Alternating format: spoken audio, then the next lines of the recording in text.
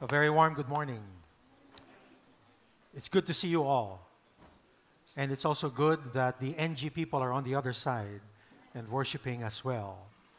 And so we'll see who finishes first. Of course, it's not a race, but it's good to see you all. Say hello to the one beside you and say it's good to see you this morning. Well, today it's 9/12. Yesterday was 9/11. Of course, we understand that. I watched some of the images yesterday of 9/11's 20th anniversary commemoration, right? 20 years since that fateful day. Each time I do remember, I am always moved. You know, this photo came out in the BBC yesterday, BBC News. It's a rusted piece of metal, if you notice very clearly, and in front of that metal piece is the flag of the United States of America. The old World Trade Center has a souvenir right there, probably somewhere in New Jersey. And against that background of this metal piece, of course, stands the One World Trade Center, the new building that we see every single time when we see New York City. But this particular news item or commentary yesterday, for me, made me really curious. It says something like this: 9/11 anniversary, from united to disunited states. That was yesterday, a commentary.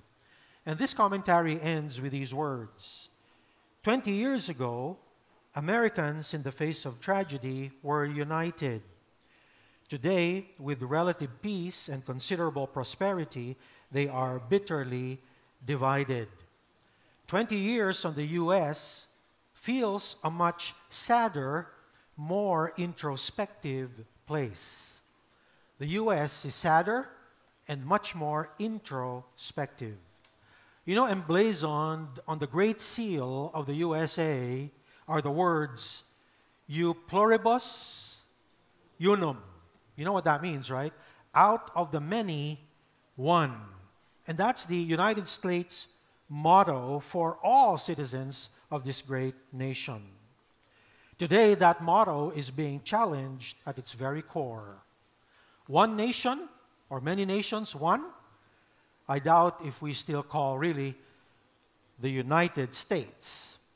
The fault lines are cracking up in the areas of politics. Is that the reason they're there? No. Of course not. In the areas of politics, in the areas of religion, in the areas of class, gender, and especially race. And we begin ourselves to isolate and to insulate. That is the tendency of everyone in this milieu that we find in the USA.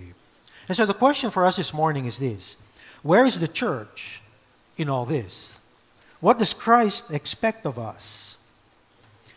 One sure biblical foundation I understand is this: the church is to build bridges and cross the ethnic divide. That's our theme for the whole quarter, crossing the ethnic divide. And in crossing that divide, there's something we'll learn about Scripture this morning. It is a hand-in-glove enterprise. And I'm going to explain what it means to be hand-in-glove. It is, on the one hand, humanly impossible to actually cross the ethnic divide. It's impossible. Don't even think we can do it. Yet, on the other hand, it is mysteriously doable. Isn't that ironic? A paradox? It is humanly impossible, and yet it's mysteriously doable. And so what will it take to cross the bridge? What will it take for us to start friendships with others who are not like us? What will it take to do this and love them as Christ does love each and every nation? Two things in Scriptures, I believe, point to the answer. If you have your Bibles with you, turn with me to Acts chapter 8. Acts chapter 8, and we'll look at the story beginning with verse 25 until verse 40. I'm not going to read the Scriptures, it's a little long, but I think you're familiar with the story, and we'll go through that as I explain what that passage means for us today. There's two things in Scripture that point to the question, what will it take to cross that bridge, start new friendships with people who are not the same as us, and love them as Christ does? Two things. Number one, we need to see the hand that fuels the work, that fuels this crossing of divides. See that hand. First of all, I start with this supernatural planning that happens. If you look at verse 26, the story begins like this. An angel of the Lord spoke to Philip. If you look at verse 29, and the Spirit said to Philip. Then if you go to verse 39, the end of the story, the Spirit of the Lord snatched Philip away. What's the occasion? He was somewhere in Samaria, together with all the scattered ones, the Christians who were scattered because of the persecution. And then there was an angel of the Lord who spoke to Philip and told Philip, I want you to go to the desert road from Jerusalem to Gaza. And there you're going to meet this official, an Ethiopian eunuch. That's the story. An angel of the Lord spoke to Philip. Spirit said to Philip, the Spirit of the Lord snatched Philip away after he was encountered by the Ethiopian. And so, if you look at this story, the book ends of the story. It begins with the angel of the Lord, the Spirit of the Lord. It ends with the Spirit of the Lord. There is a divine, supernatural force in this gospel enterprise, in this crossing the ethnic divide. There is a spiritual, powerful, supernatural force that is at work. See, angelic visitations moved men to action and witness. Spirit visions activated heavy feet, hard hearts, and inclusive minds. The task, brothers and sisters, of reaching one of a different ethnicity, simple obedience will not do. Even the first disciples would not do it. It took persecution to do it. And this time, it takes an angelic spirit visit in order to get the job done, in order to cross that bridge. Nothing new today with us. It was the same back then. The work of multi-ethnic gospel sharing is a supernatural task. Therefore, we would be silly to think we can do it. Only the hand of God can do it. So it's planned supernaturally. There's a second thing here. It's also played out sovereignly. If you look at verse 27, behold. And so Philip went from Samaria to Jerusalem to this desert road, and behold, an Ethiopian eunuch. And he had come to Jerusalem to worship and was reading the prophet Isaiah. Now, if you look at the story very well, the plot takes on an it just so happened kind of an encounter. You know what I'm saying? It just so happened that he was there. It just so happened that he came to Jerusalem to worship. It just so happened that he was on the way back to Ethiopia. It just so happened that he was in touch with a scroll of Isaiah, and it just so happened he was reading Isaiah chapter 53. It just so happened when Philip got there with the Ethiopian. Now, think about that for a while. Isn't this thing coincidental? Aren't things just random? They just happen? Well, in reality, there's no such thing as suerte in Filipino or Hispanic. There's no such thing as bad luck. See, everything is designed by God. If you are a follower of Christ, all your circumstances are ordained by God. And so here, we find out about the person of the Ethiopian, his power, his purpose, and his problem. And it just so happened, Philip found him. Just so happened, he was an Ethiopian. Just so happened, he was the royal treasurer of the Queen of Ethiopia. Boy, this guy is the chairman of the Federal Reserve of the country of Ethiopia. It just so happened, he came to Jerusalem to worship. Now, you would think about that for a while. Why would an Ethiopian go all the way to Jerusalem to worship? He probably have heard has heard about Judaism. He probably has heard about the Jewish religion. He probably was fascinated by it. And so he thought, well, there's a festival over there, and I'm on vacation. Why not take my holiday over in Jerusalem? And so he was in Jerusalem to worship. And now it just so happened he was reading the scroll of Isaiah, the prophet, and it was on chapter 53. Now think about this for a while. You see, the Bibles during their time was not like our Bible with chapters. In fact, it was not even one book. They had a scroll. They had scrolls of different books. And so he was somehow having in his hands a copy of the scroll of Isaiah. And so he had to roll the scroll to read it. And so when he rolled the scroll, guess what? It's not like our Bibles with chapter and verse. There are no chapters and verses. Can you imagine? Can you imagine our Isaiah? How many chapters? 66? Without any chapters and verses, and you just read and read and read and read. And so he happened to be, in our Bibles today, in chapter 53, verses 7 and 8. Think about that. He just looked at that, and verses 7 and 8 of Isaiah 53 talks about the Messiah. He talks about the coming Jewish Messiah who will free the Jewish people. And so that's where he is. Now, the question is this. Who can plan such a meeting? You see, nobody researched on the demographics of Jerusalem at a religious festival. No strategic plan was laid by the disciples in order to reach the world. In fact, many followers of Jesus fled because of the persecution initiated by Saul of Tarsus. Who can plan for such coincidences? God does. We can't. He does. That is why there is no good luck. There is no chance. There is no randomness in the Christian life. God orchestrates our circumstances for a reason. And for me, it always boils down to two reasons. Your circumstances are for the glory of God. Your circumstances are for the gospel of Jesus. Those two, all the time. The glory of God for your circumstances and the gospel of Christ in your circumstances. You know, I remember when I was still living in Singapore, I took up Mandarin. Can you believe this?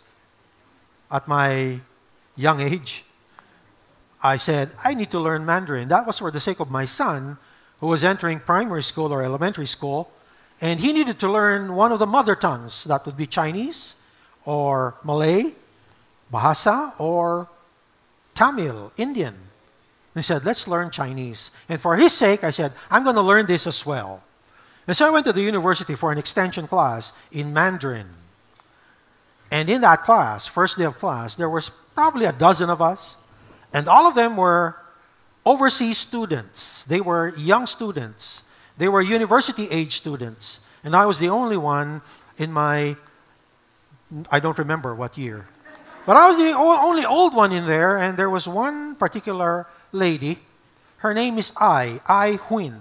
She's Vietnamese. Charlotte in English. And Charlotte was there, and she was really good. I can see she can pick up, you know, the ni haos and, you know, all these Chinese phrases she can pick up. Even the characters are easy for her to decipher. Well, one day after the class, we were on our way home, of course. Of course, I didn't know her that well. All I knew about her is she goes to school somewhere in Singapore, and she's taking Mandarin. And so when we came down the lift or the elevator, and we crossed the street to the bus stop. Now, the bus stops over there are not like here, where generally there's hardly a bus stop. And if there's a bus stop, there's only one bus, you know, that goes through that bus stop. Over there, you have one bus stop, but you have 10, 12 different buses that go in there. And so you need to be careful what bus you ride on. And so we were at the bus stop and said, okay, maybe she's going somewhere, she's going. And so I saw my bus, 67, and I hopped in, and she hopped in too, the same bus. Of course, I wasn't talking to her.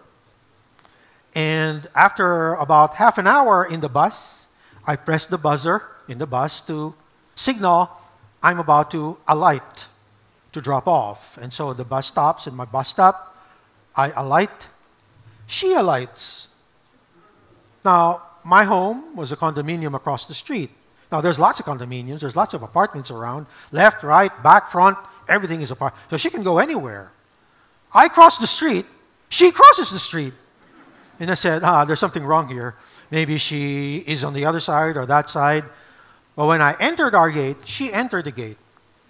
She lives in the same condominium estate where I live, where we live. And guess what? I said, enough is enough. My name is Carlos. We are classmates, right? Yep, I've seen you. And we live in the same area. Yes, we do. Well, let us invite you for dinner one day. And we did. And she got to know us. And we became such good friends. And of course, in that friendship, we share to her our stories. We share to her who we are. We share to her our children. We share to her our faith. And after a while, she comes to faith in Christ. She becomes a very good friend. We still keep in touch. She now lives in Houston, Texas. Our circumstances are not random. God orders everything in your life for a reason.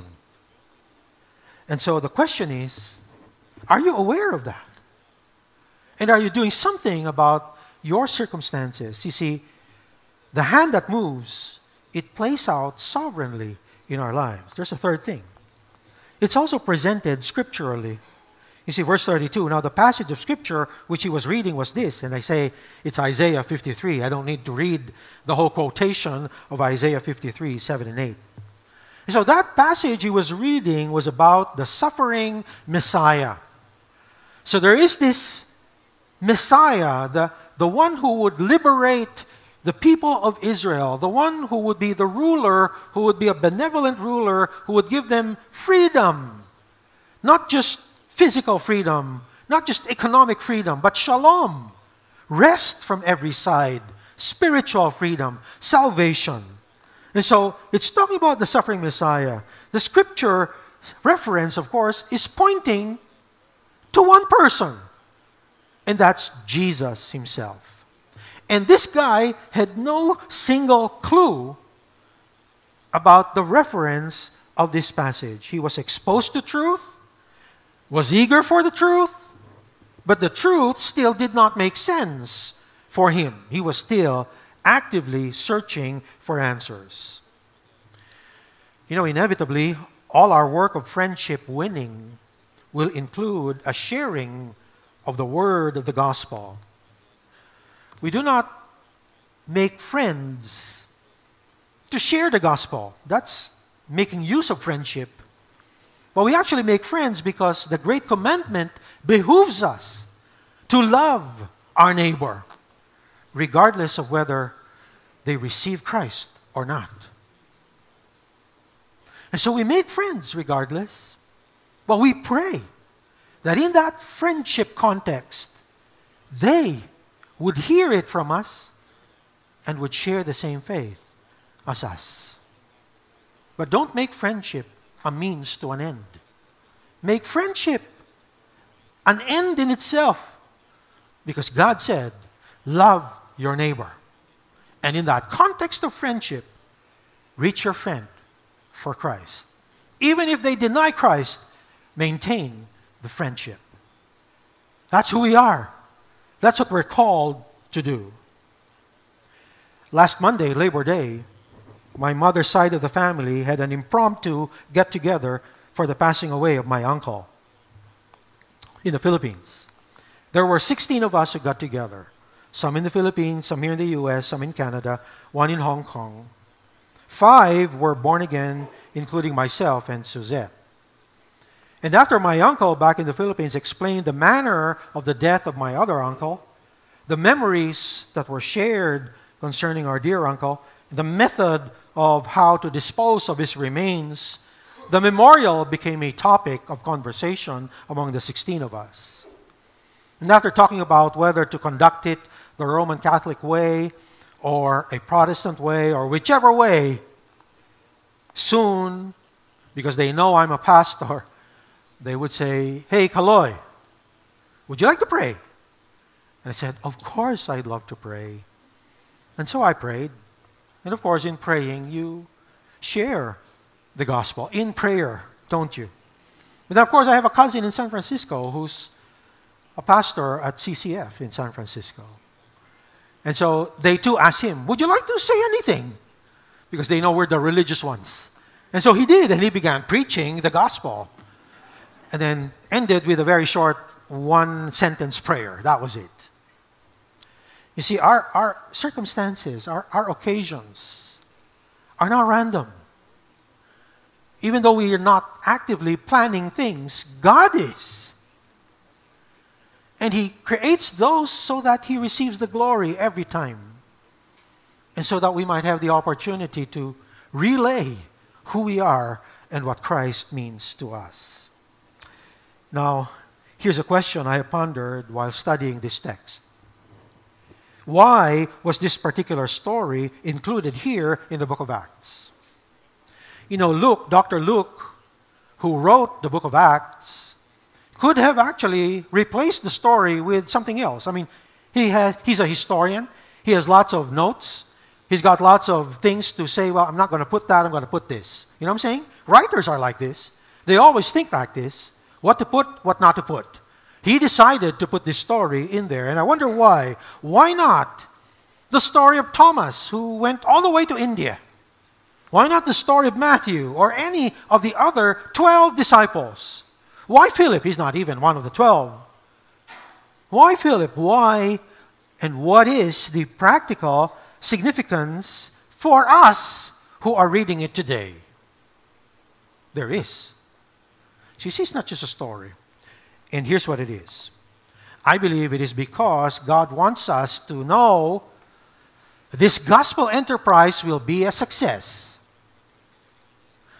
It's been predicted, it's been promised, it's been mandated. Make disciples of all ethnicities. Make disciples of all nations. Not just one nation. All nations. Now, if you were one of the 12 disciples hearing this, or even the 50 or 500, you wonder, is he insane? You know, this is preposterous. And then in Acts 1:8, of course, Jesus said, now resurrected, of course, He says, you shall be my witnesses both in Jerusalem, in all Judea and Samaria, and even to the remotest part of the earth. Now for us who read this today, of course, that's doable, that's possible. Of course, right? Today, where there's airplanes, you know, there's technology.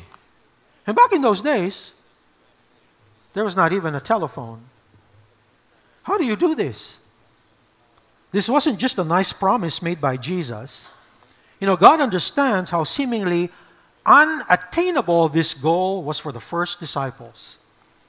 In fact, Michael Green, in his book, Evangelism in the First Century, or the Early Church, wrote something like this. It was 11 men whom Jesus commissioned to bring the gospel to the whole world. 11 men.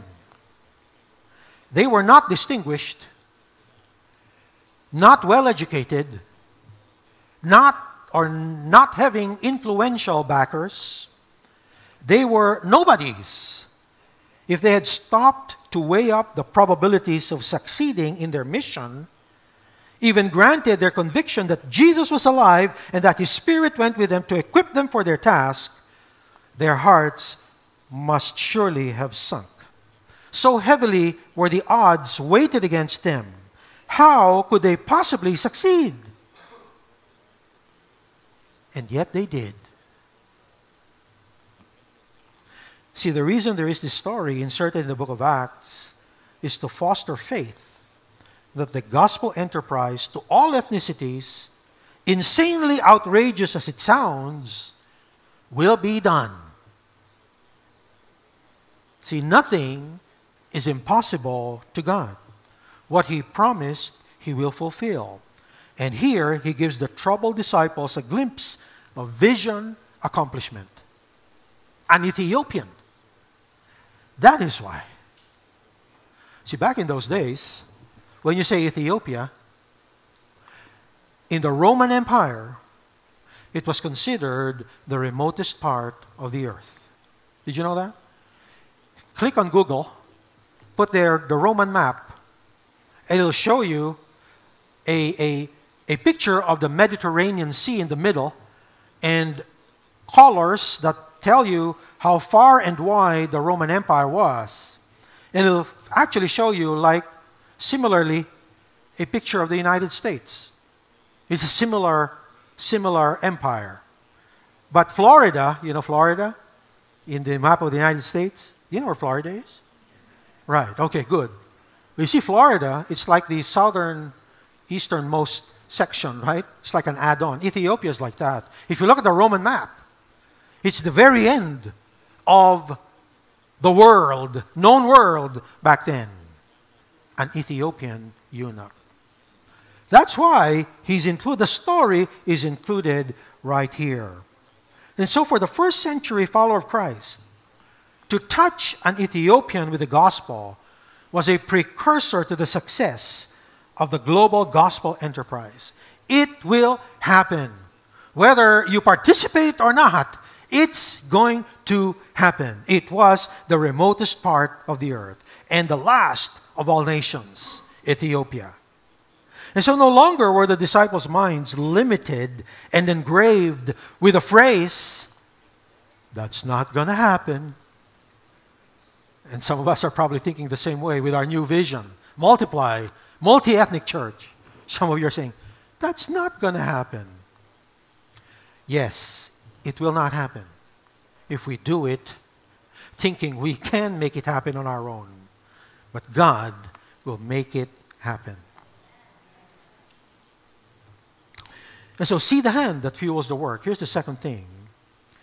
You sport a glove that fits the hand. And so the hand will make it happen. Who are we in this enterprise? Well, we're like the glove that fits the hand. See, what happens here is this. Philip was so skillful in his conversation. He was able. He heard him reading Isaiah the prophet and said, do you understand what you're reading? And he said, well, how could I unless someone guides me? And he invited Philip to come up and sit with him. And the eunuch said, please tell me, of whom does the prophet say this? Of himself or of someone else? And Philip opened his mouth, and beginning from this scripture, he preached Jesus to him. Now here's a man who is able, he has the ability, he can converse, he can communicate.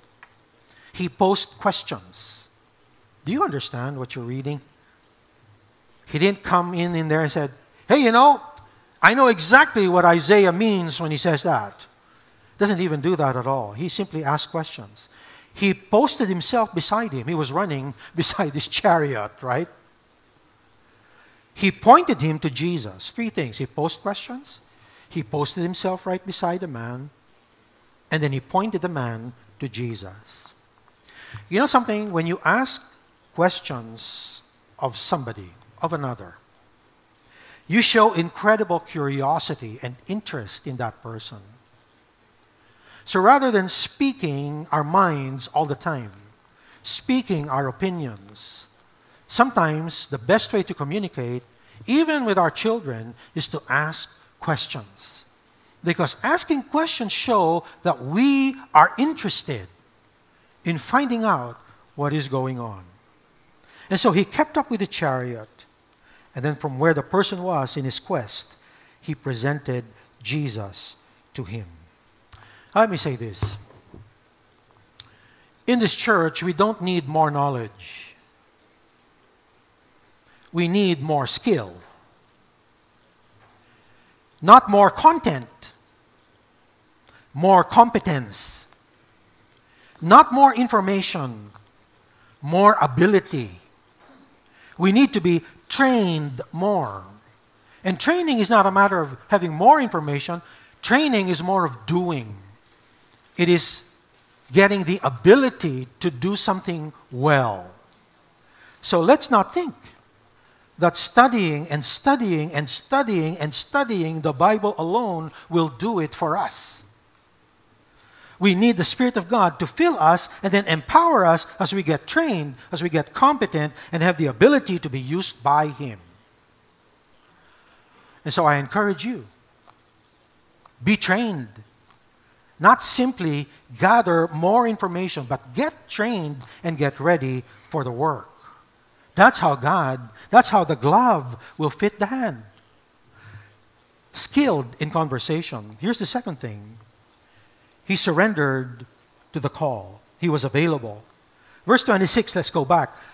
The angel said to him, "Arise and go south to the road that descends from Jerusalem to Gaza. This is a desert road." And he arose and went. Verse 29, "Go up and join this chariot," the Spirit said. And when Philip had run up, he ran up to the chariot. You know, the inclusion of the desert road, you wonder, it's in parentheses. This is a desert road. You wonder, what's the importance of that? Why say it's a desert road? Who cares? Well, Philip will care. You know why? Nobody runs a marathon in the desert. You know what I'm saying? You want me to go meet that Ethiopian down the desert road and try to catch up on the chariot? Are you serious? And that's exactly what it is. It's hard. You probably will say no. And yet he said, yes, I'm going to do it. You know, I was in Palm Springs over the Labor Day weekend. It was 110 degrees. At night, it was 95. Evening. They said, what are we going to do over here? And we looked, the zoo was open. Of course, the zoo would be open air, right? The zoo was open at 7 a.m. and it closed at 1 p.m. I said, let's do that, but let's get out of there by 9:30 because it's really hot. By 9 o'clock, we were like, oh, this is tough. You know, I'm beginning to feel like the giraffe, you know, but it was nice. But it was really, really hot. No one in their right mind would go in there at 2 p.m. Nobody. And yet here, Philip arose and went. Desert road, no matter the heat, he went. You see, the obedience of Philip is remarkable. And I think it must be standard for the follower of Christ. This kind of obedience. No questions asked. No second thoughts. No reservation. He arose and went. He kept preaching in obedience to the Spirit's voice. One early church father in the first century by the name of Irenaeus wrote a book called Against Heresies. And in this book, he actually said, this Ethiopian eunuch, became a missionary to Ethiopia. Perhaps it was to fulfill the prophecy of Psalm 68, verse 31. Envoys will come out of Egypt. Ethiopia will quickly stretch out her hands to God. Psalm 68, verse 31. What makes Philip different to today's normal churchgoer? It is this. His life was no longer his. He surrendered it all to his master. When he was busy, he dropped it all for Jesus. When his friends called for a party, he didn't bat an eyelid to exchange the happiness with friends with the joy of angels welcoming one sinner into the kingdom. When his wife and children complained, us first, he didn't budge. He no longer owned his life, Jesus did.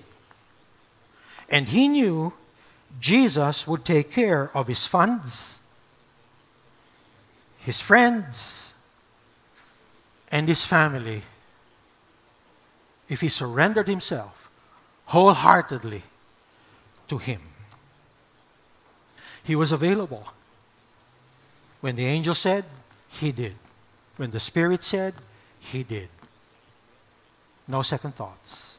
Surrendered to the call of Christ.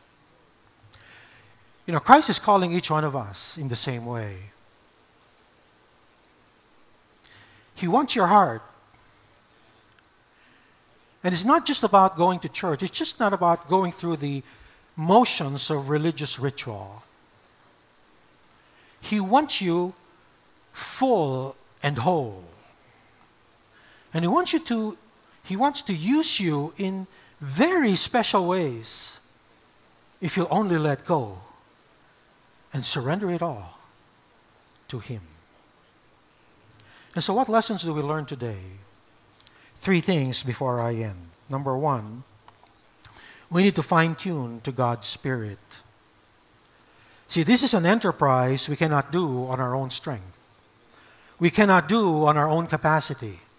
We cannot do because we don't know how. Only God's hand will perform this, and He alone will get the glory. But we must all be Spirit-filled and Spirit-led. We must learn a new dependence and be obedient no matter what to the Spirit calling. When He prompts, no questions asked, simply obey. No opinions expressed, simply obey. That's what He wants. Fine-tune to His Spirit. Are we fine-tuned to His Spirit? Do we really know His voice?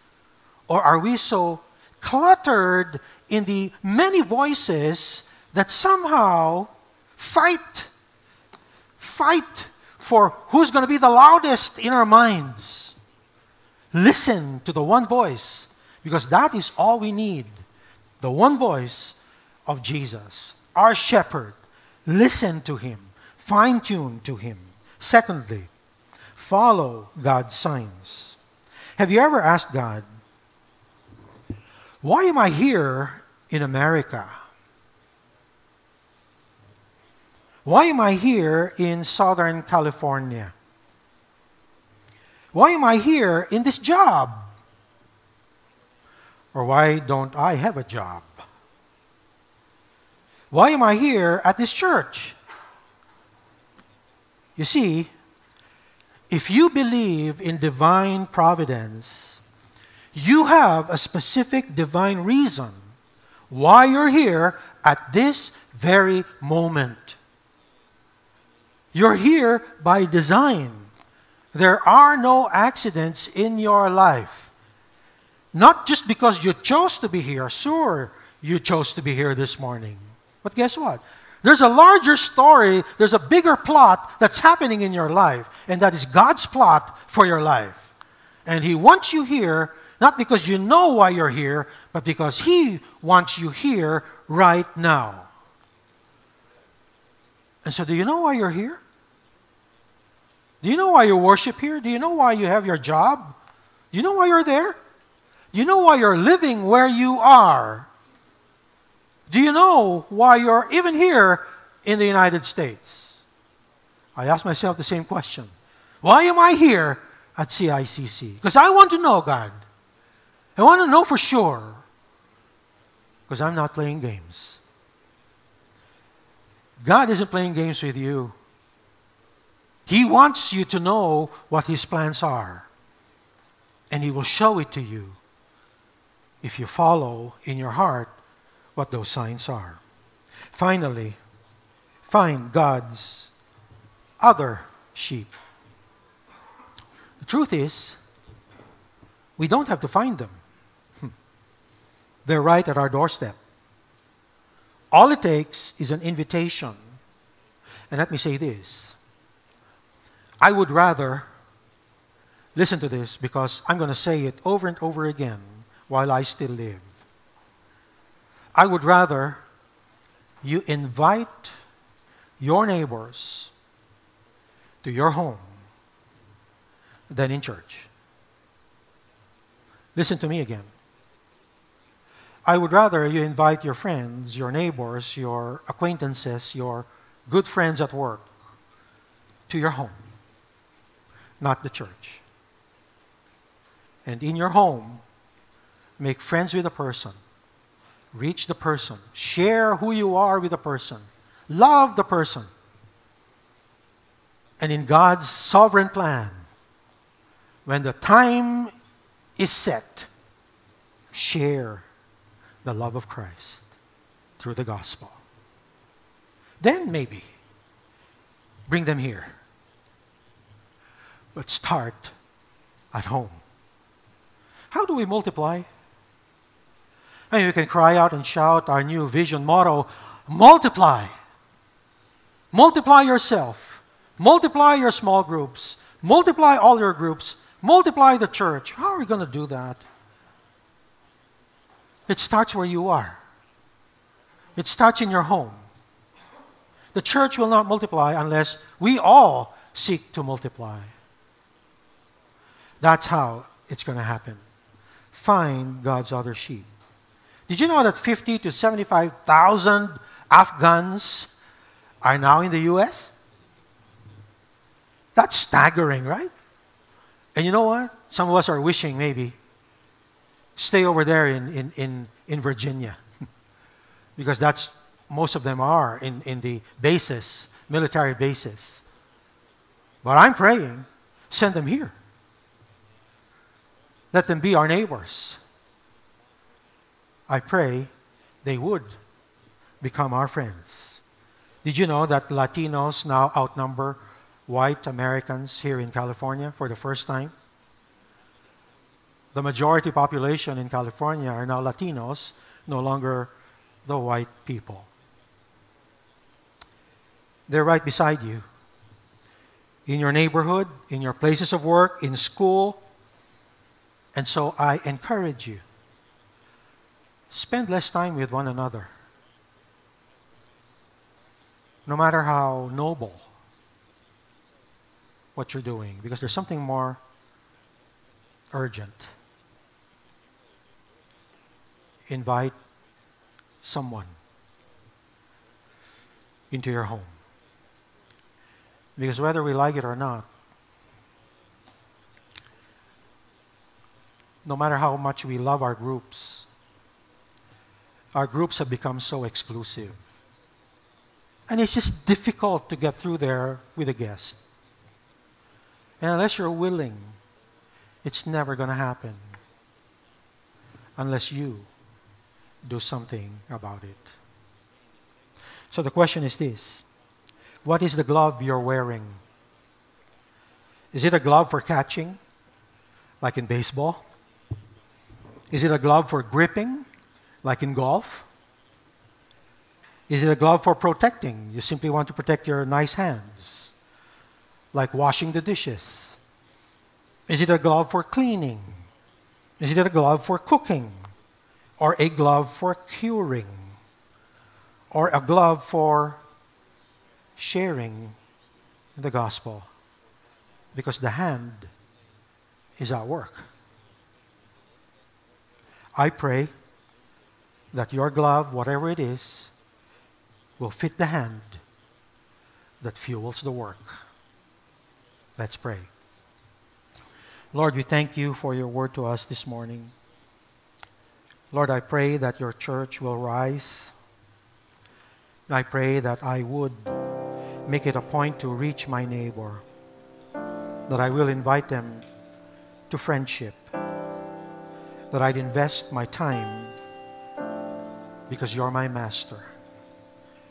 I'll drop off everything because I've surrendered everything to you. I pray that through my example, others might follow. I pray that you would touch even a few in this church who would do the same. I do not pray for great miracles. I only pray for great hearts that will yield wholeheartedly to you. Yes, Lord, that's my prayer. And may it happen right here in this church.